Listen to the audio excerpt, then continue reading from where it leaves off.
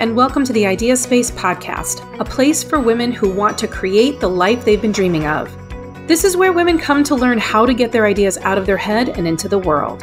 Whether you've wanted to create a better relationship, job, business, a hobby, or a better self, I bet there's something more that you want, and it's time you were able to get it without feeling overwhelmed, alone, or confused. I'm your host, Jen Liddy, a high school teacher turned entrepreneur. It's my mission to help women bring their ideas to life and get what they want without feeling guilty, selfish, or confused. If you're tired of your dream living inside your brain and are ready to have what you want, you're in the right place. And I promise you can have it and you can stay sane while doing it. Let's go. Hi, welcome to the Idea Space. This is Jen Liddy. I'm your host today. This is episode 16, and I'm introducing you to a client who worked so hard to get out of her own way. She had an idea roaming around in her head for 9 years, and I can't tell you how many excuses and reasons and stories that this woman had in her head. Actually, she's going to tell you herself.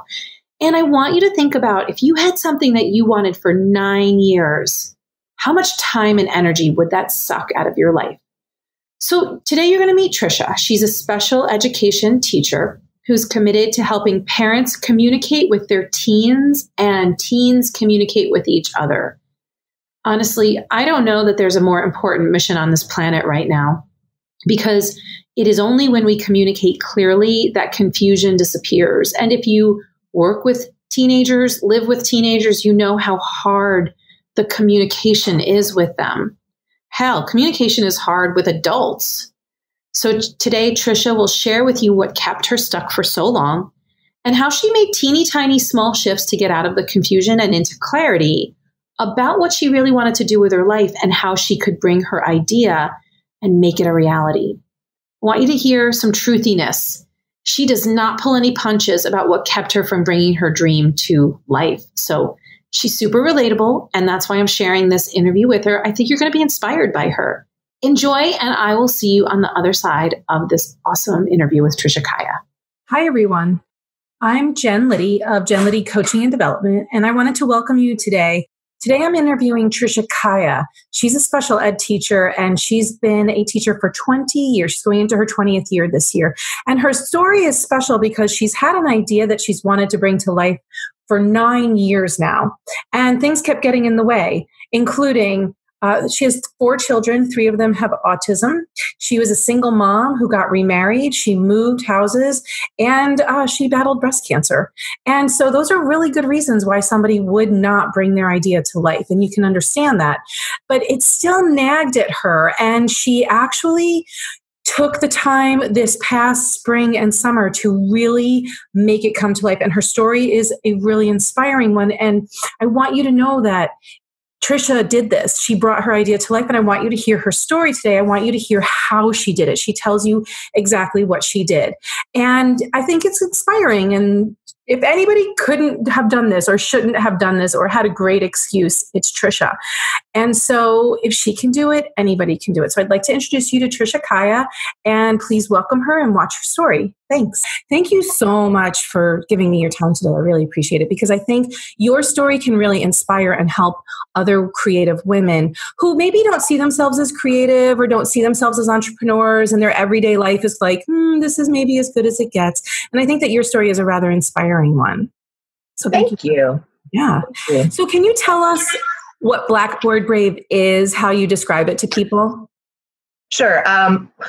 Blackboard Brave is a self-development program that basically helps connect teens, teachers, and parents. And what I mean by that is it can be a program that is specifically teaching teens how to communicate more effectively amongst themselves.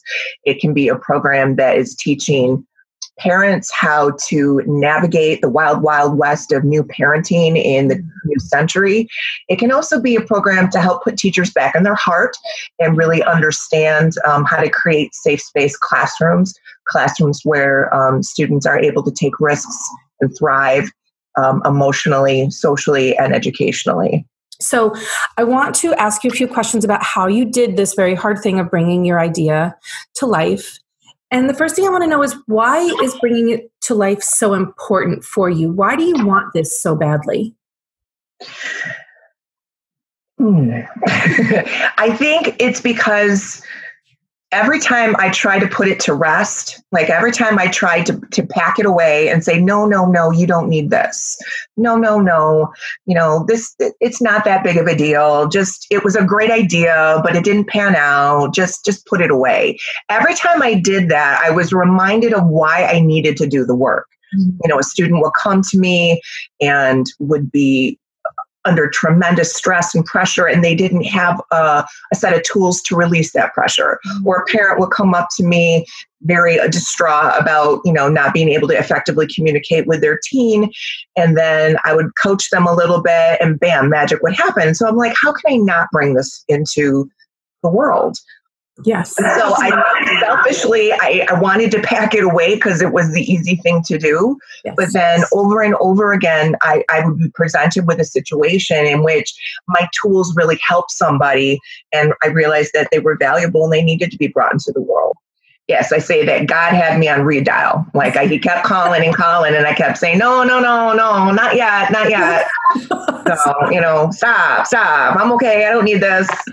But the world needs it. The world needs it. So, and I'm just the tool, the vessel to bring it forth. When you were shoving it down and hiding from it, what troubling, painful, or destructive thoughts or feelings did you battle? I felt like a failure in some aspects, but then I would always try to smooth that out and say, oh, come on, you're a teacher. Come on, you've got 4 kids who need you. Come on, you're trying to sell your house, or come on now, you're on a weight loss program. That's more important right now, or you're battling cancer right now. You don't have time for this. So all of this, it was just like one thing after another, just like, I could create lots of excuses why not to do it. But in the meantime, it was a nagging feeling in the back of my head. Mm-hmm. And when I would deal with, like I said, when I would deal with a colleague in distress, or when I would see kids, at each other's throats, and if they just had some better tools, it would be a better environment for everybody. And I would notice that even in my own classroom, because I was using the tools, people would be like, why is that kid acting like that in your room and is, raising holy hell in my room? And I was just like, well, this is how. So again, I guess I felt in some ways guilty that I was keeping it from other people. And in some ways, I think that manifested itself in my world by overeating, mm-hmm. or watching too much television, or becoming obsessive compulsive about something, whether it was organizing or cleaning or working out or whatever it might have been, or all of a sudden I needed to be a good cook, and I hate cooking. So that's what I was doing. I was creating busy work for myself in order to press it down. So you knew that if you would just you were busy, right? Oh, I have cancer. Oh, I have 4 kids. Oh, I have a full-time job. Oh, I'm selling my house. Like, you were busy, but you found time to do overeating. You found time to do over-organizing or over-cooking or overworking, probably at your job sometimes. Yeah. So this is such a great insight for you to have, because you know that when you want to avoid something, you tend to overdo something else. Most of us do that. And you had plenty of time to watch Dr. Phil, right? I did. I became a crazy, obsessive, compulsive Dr. Phil fan over the summer. I don't know why. So here's the thing. It's research. I always said to myself, no, you're doing research. Yes. Because he has so many people on his show with crazy teens, right? And so I'm the teen lady too. I'm just kind of taking notes. Yeah, that's what a good insight to have. I love that. So what tools kind of kicked you in the ass? Like, how did you keep going when you felt scared and when you could see that you were hiding or buffering? Like, so even though you were scared, how did you keep going? I think for me anyway, I need somebody who knows what I'm trying to accomplish. Mm-hmm. And for me, it was you. Like, you knew what I was trying to accomplish. And I kept showing up. I kept showing up for our program every week. You did. I kept showing up on our private Facebook page, with questions or comments or struggles. And I just kept showing up and moving forward. And I think I didn't really allow myself to completely shut down because I had a group of women who were trying to accomplish a goal in business. And I also had a coach who had some great tools. And for me, that's what I need. I need people in my life who are going to keep pushing me forward or asking me good questions or encouraging me to keep going. You had very low times. You had low times of productivity. You had low times of self-esteem, but you also had very high times too of productivity and self-esteem. And at any time you had a win, you showed up in the group, but also anytime you were feeling low, you showed up. And I think that's where a lot of entrepreneurs get lost. They don't ask for the help that's right in front of them. And I love to say it this way, you used the shit out of me. And I love that you did that. You used the shit out of the group. You used the shit out of your colleagues in the group. And that's why you're here today on My Success Story, because you really made some shit happen that for 9 years you couldn't make happen. What did you have to give up to actually do the things you accomplished? And I would love for you to talk here a little bit about what you actually made happen. Sure. I actually accomplished a lot in a very short period of time, which still amazes me. But the things I accomplished while in the solo entrepreneur class is I had a logo designed for my business. I created business cards with the help of Sarah. I don't know how to say her last name. Sarah Ashman, that's right. She created my logo and my business cards, my Facebook banner. I created a Facebook business page. I created a website with the help of students. I actually tapped into a resource at school because I had no idea how to create a website, and I didn't really have the money to invest in a professional to create it for me. So I had a student do it for a class project. And once she created the backbone for it, I was able to go in and edit it and tune it up. But I mean, wow, that was amazing to me that a student actually got to do a website and then watch it go live. That was pretty exciting for her too. Yeah. I also did a keynote address in speaking with parents about communication with their teens. I had a workshop. I designed a workshop. Yes. It needs to be kicked forward into motion. Yep. And I started talking about my business as if it was a legitimate business. I'm no longer hiding it in the shadows of, here's this thing I kind of want to do, but I don't want to do it. You know what I mean? Yes. So I started actually talking to people about it. I did some target market interviews, which actually put the idea out there, and it allowed me to fine tune some of my ideas. And then I found out real quickly that doing these target market interviews with both teachers and administrators and a few parents, that my work is definitely wanted and needed. That's what the overall message I got, that it's wanted and needed and practical, and people want to see it. So that was really validating for me that I'm on the right path, that I'm doing the right thing, that I should keep moving forward. The thing I needed to let go of in order to make all of this happen is my need to do everything. Yes. To manage every little detail of my life, my children's lives. And so really early on, I had to tell my kids, I need your support. And this is how you're going to give it to me. You're all old enough. You're going to do your own laundry now. Yeah. Wow. That freed up so much time in my life by giving them the responsibility of doing their laundry. I also told my husband I needed his support. When we have classes on Thursdays, I need him to do all the dinner and prep work and cleanup. And he did. He did it very happily. And then I also hired a cleaning lady because I wanted to devote time to working on the business and not maintaining my big Victorian home. Mm-hmm. And so these are the things that I had to put into place in order to free up some time to do the work I said I wanted to do. Mostly I hear you saying you asked for help. You were very clear with your expectations and needs. You invested both time, energy, and money. And I think that that's a place where a lot of solopreneurs will fall down, is they'll say, I don't I don't want to spend time on it, or I don't want it to take up all of my time, or they'll say, I don't want to invest money. And I know for myself, and I think you would agree based on the conversations we've had, the minute that I invest money in something, everything shifts. It becomes much more real. And like, I have a real stake in the outcome. Did you have that experience with Yes. money? And it's funny because the very first item I invested money in was a laptop computer. I didn't have a computer at home. And I was sweating bullets buying this computer, like literally sweating as I'm like putting the money down to buy it. And then once I walked out of the store, I said, now I'm in business. Like it was just that simple. Like now I'm in business. Yes. And from that point on, yeah, I was investing money, but each time I invested money, whether it was professional headshots or business cards or a logo or for coaching, I was like, these are tools you need for business. If you want to accomplish this thing you say that's important to you, you've got to put in not only time, but you've got to invest some money in it too. Yes. That's what kind of makes it real. So what do you wish you had known or wish you had believed as you went through the process? And now that you're on the other side and you're kind of in a different space and you see yourself as a different person, you see yourself as a solopreneur, you see yourself as a thought leader, you see potential that you couldn't have seen 5 months ago. What's one thing that you wished you had believed then that you believe now about yourself?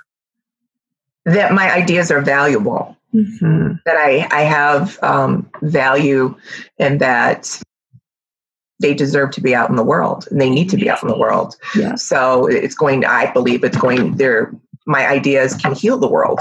Oh, you know, that is so beautiful. I tell that to my students all the time when we're creating a safe space. I said, I don't have the power to end world hunger or to stop all the violence in the world, but I do have an opportunity to change the vibration and the energy in this room by the way we interact with each other. And I believe that will trickle down the hallway and out into the rest of the school and then leak out into the community. And it's going to become the foundation for your future families. And that's what's going to create a more peaceful world. But it starts here in this little classroom.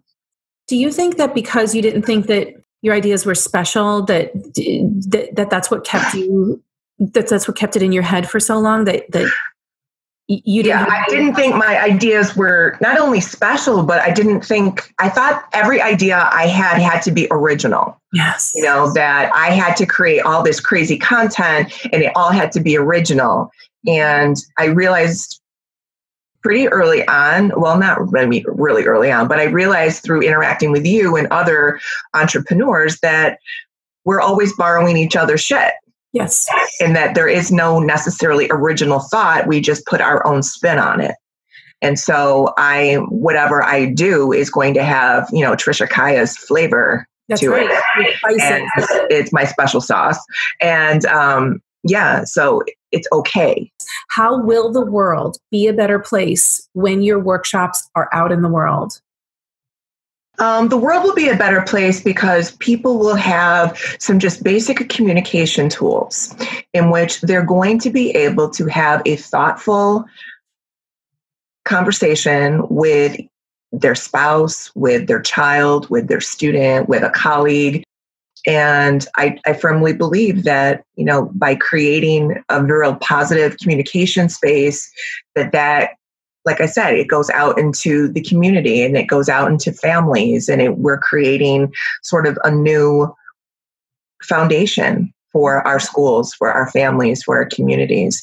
And I think that needs to happen. We've definitely lost something in the last century with all of the technology that's been born. We've lost some key communication, even though it's supposed to bring us closer together. I think in many ways it's torn us apart. And so we need new tools. It's a new millennia, and you need some new tools to communicate with your team, to communicate with your colleague, to communicate in your family structure. What advice would you give other creatives whose ideas remain stuck in their head? Because I talk to a lot of women who were where you were before. What advice would you give these women if you could? Take a step forward. Take a step forward and don't worry about the how. Just move forward. The hows will be answered along your way. And people will come into your space because you decided to move forward. People you didn't even know will come into your space and offer you a hand to bring you through those dark times. They always show up. So just believe that it's possible and take a step and then take another and another. They don't have to be big steps, but all of those little steps will, hopefully lead you to your 100% at some point. Yeah. And I'm still not there yet, that's for sure, but I'm keeping moving forward. And for me, moving forward always means I have to have support team around me. And especially for me, that means I have to hire a coach. Mm-hmm. And that is you. I'm very blessed and honored to have you. I want people to understand that your advice for you to say that is huge, because your biggest paralysis point was that you didn't know how. Right. And that you couldn't see, you were pissed off that you couldn't see the whole path. Right. And for you to say that that's your piece of advice means that you have evolved to a new level where you understand that when you take a step forward, you're not the same person anymore. So even if you were on the path the whole way that you had created, you're not the same person on that path anymore. You evolve every single time you take a step and the path changes. So I really want people to understand how important that advice is coming from you specifically, Trish. Thank you. So the last thing I would love to know is, how can people find you? How can they use you? How can they learn from you? Well, you can find me. I have a website. It's blackboardbrave.com. I also have a Facebook page, Blackboard Brave. And I have my private Facebook page, Tricia Kiah. So probably those are the best ways to reach me, are through the Facebook page or through my website. Mm-hmm. And you can take a look at some of the content that I offer. You could also give me a call and we can chat and figure out how I can best serve you, your community, your family, your business. Do you create workshops for people based on what they want, or do you have kind of plug and play workshops, or do you do a little bit of both? I do a little bit of both. I definitely have a workshop that I can offer, whether it's to teens, to parent group, to teachers. It's a little bit different depending on the audience, but I can also fine tune it to your needs as well. Great. Well, I want to express publicly how proud I am of you. And I don't think anybody could see, because when you were talking, the camera is on you, but it makes me tear up when I hear the work that you're doing in the world, because it's so needed. But it also makes me tear up because I know how stuck you were and how long you were stuck for. But I also know all the shit that you've been through, and you did it anyway. And I feel like if you can do it, anybody can do this. If a woman with 4 kids, how many of her children have autism? 2? Three of them. 3 of her 4 children have autism. So she's got special needs kids. She works with special needs kids all day. She had cancer. She's been single mom. She's been remarried mom. She's been moving houses mom. If this woman can do it, you can do it. So I really wanted your face and name to be out there so that you can inspire other women to do this work. Yay. I'm so proud of you, Trish. Thank you for your time today. Thank you. This was fun. Yeah. So if you are interested in connecting with Tricia, her information will be available to you either in the comments or on the post. And she would love to hear from you. She's very open to chatting. I know her personally. She's very approachable, and she's a real thought leader in this arena of teen communication, parent to teen communication, teacher to teen communication. And so if you are anybody in that group and you're looking for help, this is the woman who can really work with you. So I hope people reach out. Thanks, Tricia. So did you hear the part where she said she kept resisting her idea, but it kept following her? It was almost needling her. Yeah, she was ignoring it and living in confusion about the how, until she just couldn't ignore it anymore. Is that where you are? Are you living in confusion, maybe denying what you know you really need? If so, you may need some help kicking yourself out of the confusion zone, which probably looks like your comfort zone. I have a 90-day online program that will help you overcome what's keeping you stuck. If you have an idea that's been chasing you, a goal that's been on your list for years, we solve for the 3 problems that keep you from making your idea real. not having enough time, not having enough confidence, and not knowing how to go get your goals. That's all we focus on in the idea space. I've got a few spots left open at the $97 a month founders level. If you go to jenliddy.com and connect with me there, let's chat to see if we're a good fit for this program to bring your idea to life. I want you to get your idea into the world because the world needs it and you deserve to bring it to life.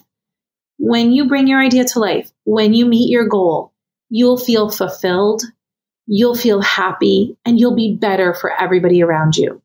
I look forward to seeing you next week. Please share this podcast with anyone who you think could use it and leave me a review to let me know what your thoughts are. See you soon. Bye. Thanks for joining me today. If you like what you heard, please subscribe to the Idea Space in your podcast app, or tell that friend of yours who'd really love to bring her idea to life about it. If you'd be so kind to leave a review, then together we can help more women with the desire to create the life she wants find this podcast. Isn't it time we got our ideas out of our head and into the world? Remember, you can grab my free resource, Bring Your Idea to Life in 3 Easy Steps, even if you don't have the time, by visiting me over at jenliddy.com/time. I'll see you next time, and remember, all you need to do is take the very next step you know how to. Bye.